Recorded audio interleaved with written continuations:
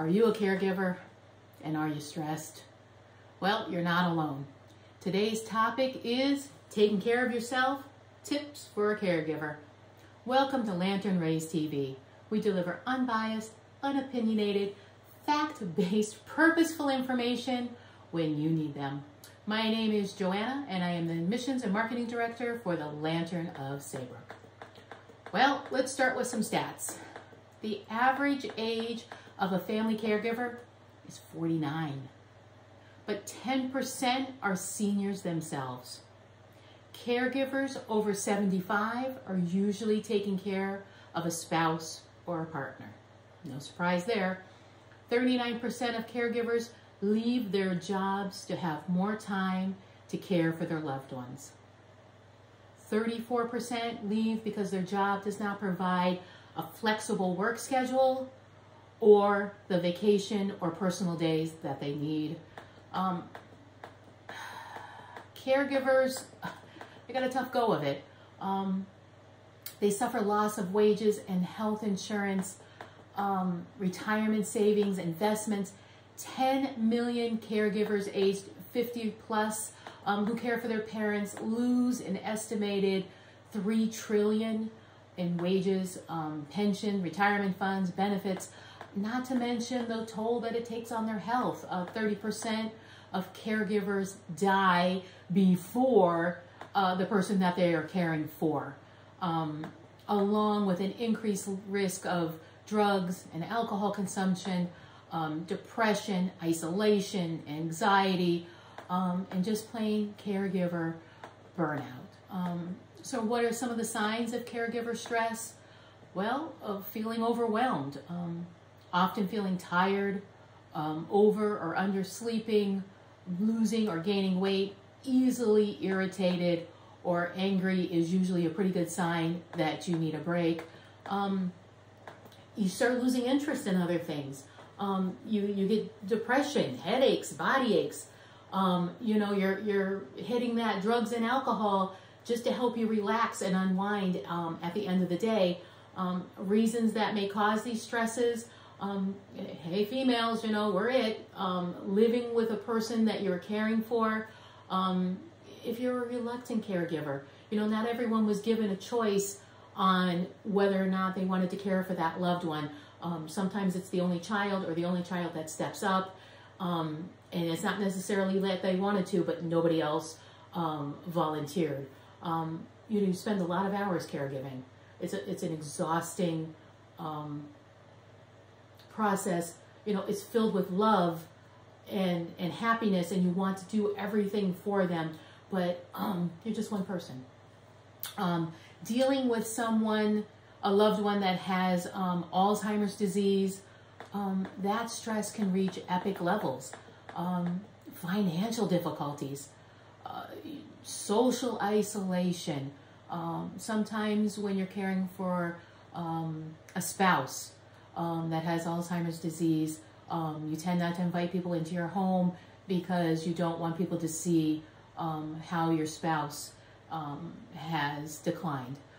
So you tend to not do parties, family get-togethers, because you just don't want to bring them out.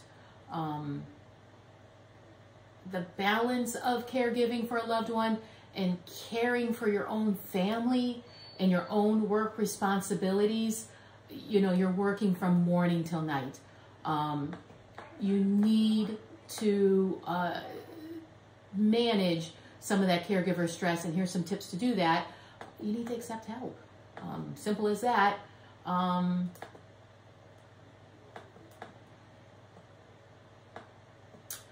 This is true especially for women. We tend to be martyrs. We tend never to ask for help.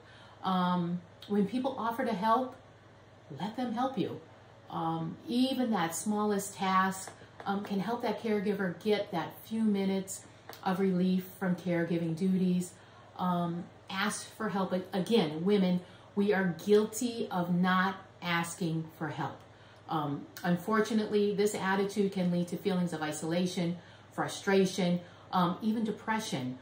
One person cannot be expected to take on all of the caregiving responsibilities. Caregivers, you are going to have guilt. You're not going to feel like you're able to do it all. And you can only do what you can do. You can't do it all. I mean, you need to really give yourself a break and just do what you can do. You're doing the very best that you can. You know, give yourself a break. There are lots of caregiving resources. There's meal delivery, transportation, daycare for seniors, delivery of prescriptions, grocery delivery, home health, hospice. There are lots of resources. You just need to take advantage of them. There are a lot of support groups, and you don't even have to leave your home for them. If you have a Facebook account, go on Facebook. Whatever you are struggling with, there is a Facebook group for you.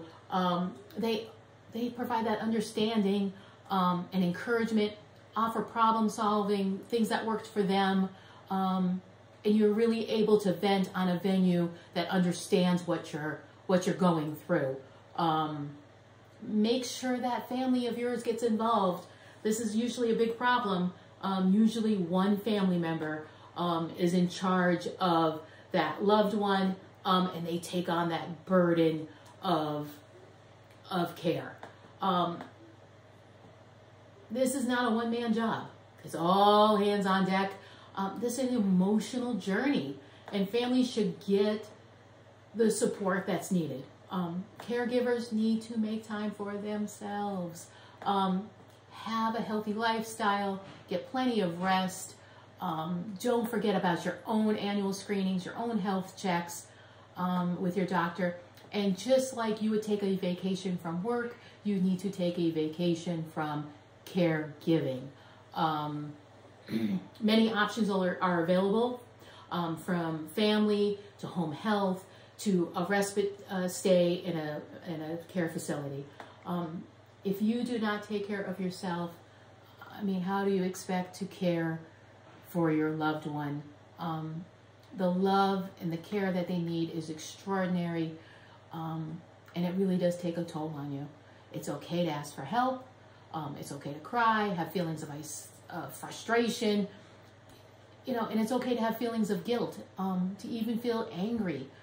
These are all normal emotions, and it's okay when you get to the point where you can't do it anymore to admit your loved one into a care facility.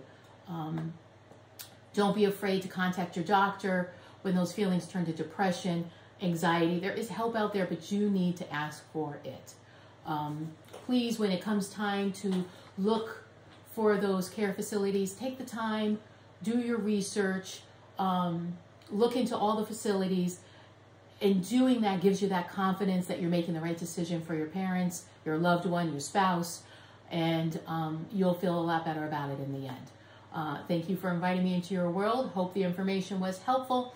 Let me know if you would like to learn about a specific subject or topic.